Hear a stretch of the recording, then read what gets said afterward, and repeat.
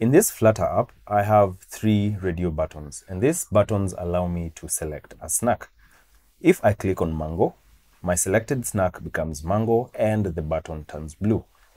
If I click on coconut, the same thing happens, and the same happens for chocolate as well if I click on that. Let me show you how to build radio buttons like this in Flutter. We start off with a blank app. As you can see, we have nothing in our app but a blank scaffold. Now I've added an images folder, and inside this images folder I've put in the 3 images we're going to use for our demo app. And in the pubspec.yaml file, I've added this assets line with a reference to the images folder. So let's start by putting a radio button inside the scaffold of this app. Take note that the actual name is RadioMenuButton. There are 3 properties that are required by the RadioMenuButton, and those are value, which is the value that will be selected when you click on this radio button. And we'll start with the first one and pass in the string mango. The second property we need to provide is group value. And group value refers to the value changed by this specific radio button as well as all the other radio buttons in the same group. In the demo, you saw we had mango, coconut, and chocolate. So the value which can be changed to either mango by this radio button or chocolate by another or coconut by another radio button, that is what we refer to as group value. And this value will be a string. So we shall declare it here and call it selected snack. And the initial value, we shall set that to none selected. And so in group value, I will pass selected snack. And the third property we must define in RadioMenuButton is onChanged.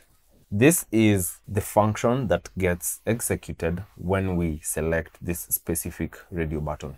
So we'll pass in a function, and this function takes the value of this radio button. You can call it any name. I will go with selected value. Just remember to use the same name when you're executing your function. And the fourth property we must provide inside this radio button is the child. And we're going to go with a simple text widget. And let's call this mango. And now we have our radio button. It's not yet fully functional, but let's build it and see what it looks like. So save, then reload. And you can see we now have our button. If I click on it, nothing happens. So let's go ahead and implement the functionality of this button. The first thing I'd like to do is to quickly change the styling of this button so that we have a button that looks nice. So go ahead and save that for the formatting. So we'll go ahead and put in the style property, and this takes a button style. The first aspect of style that we will change is the shape, and we'll give it a rounded rectangle shape with a border radius of 10 pixels.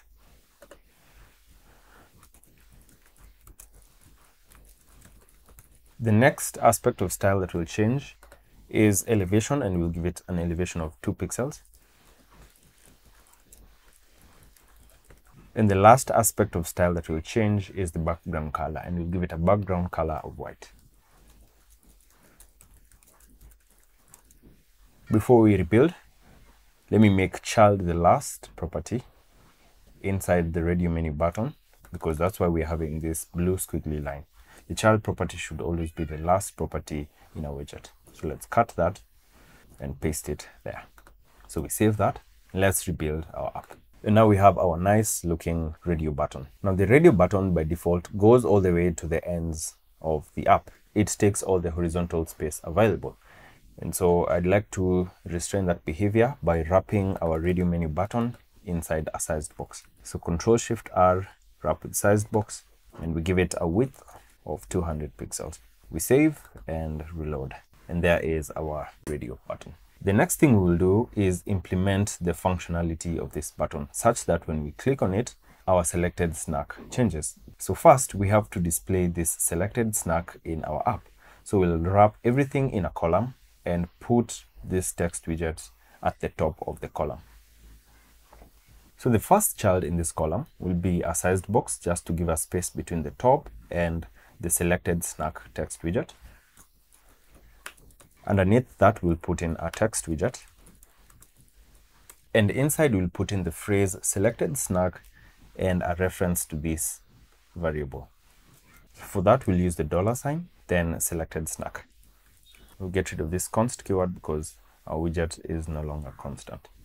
Then we'll add a sized box to give us spacing between this text widget and our radio button. And we save that and reload our app. Now we have our selected snack phrase and our radio button. So let's quickly center everything first. And we'll do that by wrapping our column in a center widget. Reload.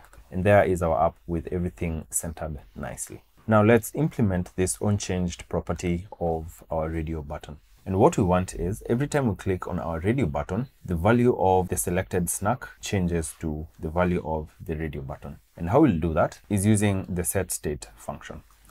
This function ensures that every time we click on the button, the app gets rebuilt to reflect our new choice. And we want each time we click on this radio button, the value of this selected snack changes to the selected value. So selected snack equals selected value. And now we need to add an exclamation mark just to make sure that in case this value is blank, our app does not crash. And finally, we need to close off our function with a semicolon. So we save this and reload our app. And now when we click on this radio button, you can see that our selected snack now changes to mango. Are you enjoying this video so far? Please consider liking it and subscribing to this channel. Let's go on. The next thing we need to do is add the image to our radio button and then replicate this radio button so that we can have 2 more radio buttons in our app. So let's go ahead and add this image. And for that, we will wrap this in a row and then add the image to the row.